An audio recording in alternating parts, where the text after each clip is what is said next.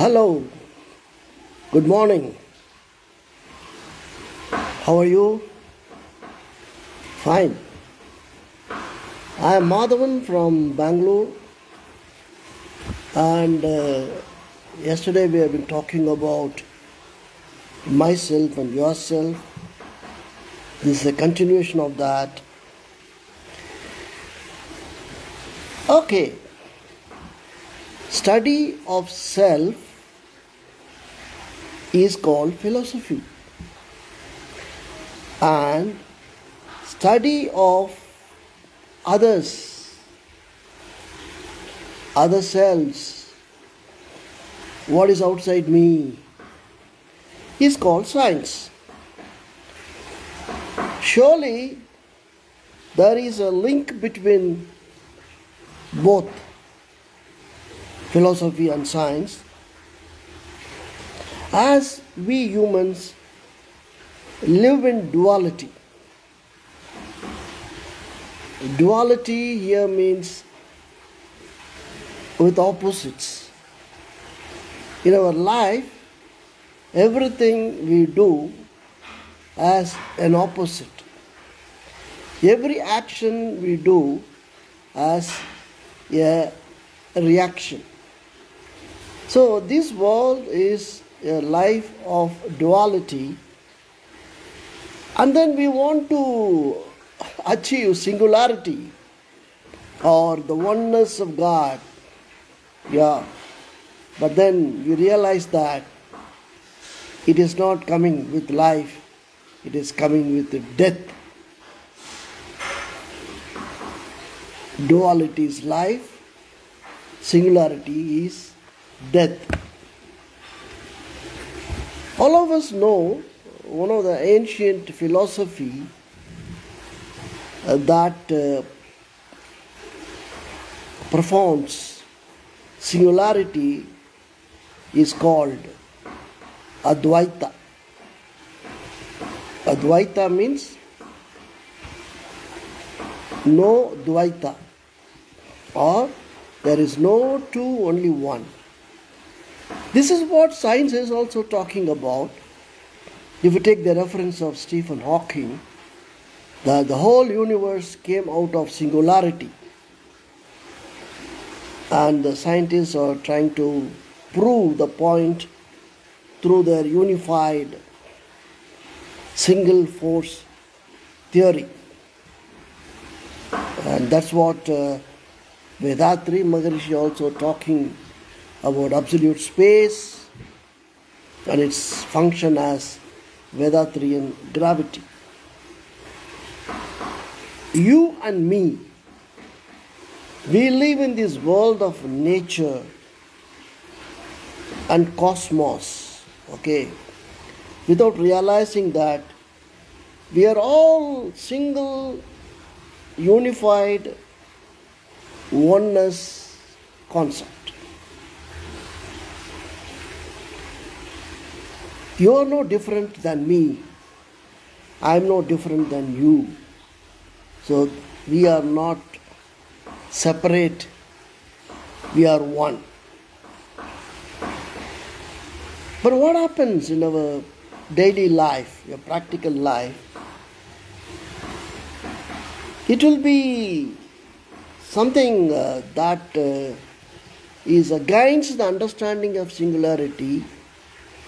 It leads us to a life of plurality, means multiples. We talk about diversity in the universe, diversity in people, diversity in nature, diversity in living beings. Oh, we like it, no?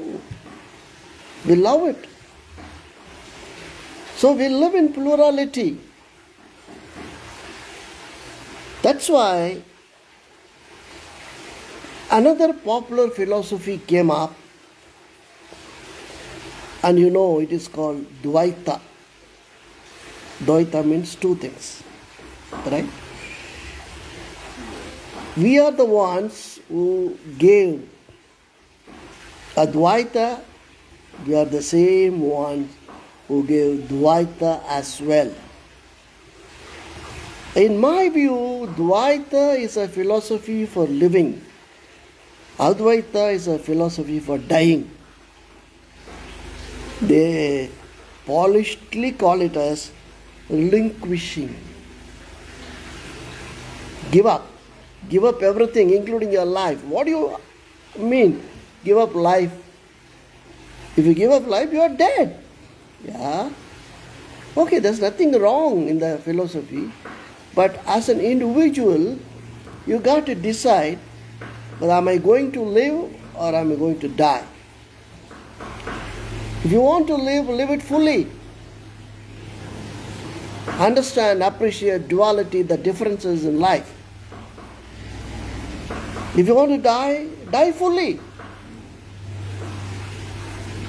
Because there is no death for anybody. It is just a transformation of energy.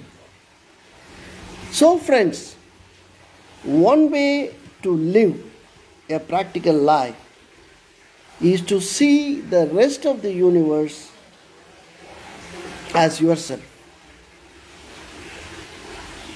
Right? Alternatively,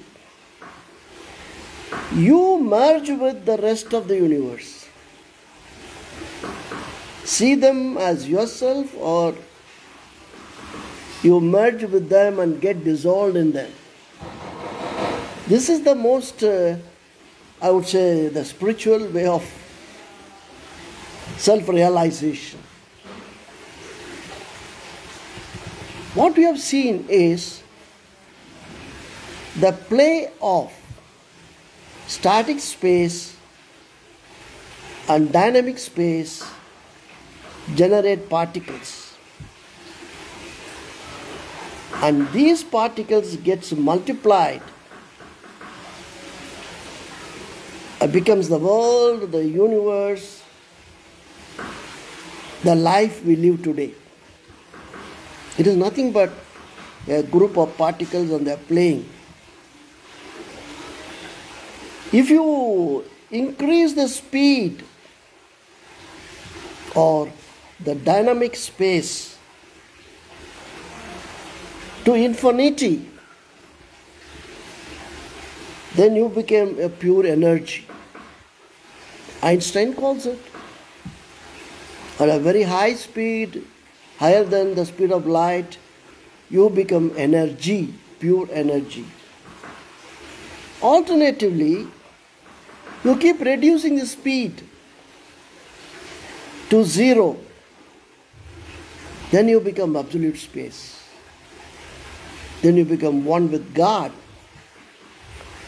This is the secret of realization, friend.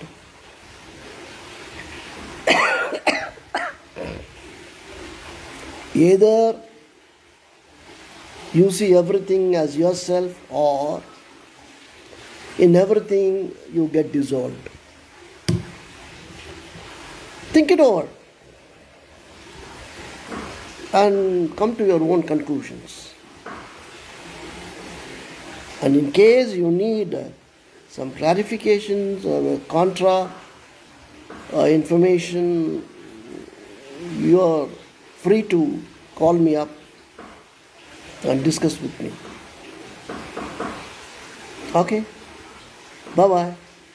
See you again. Thank you.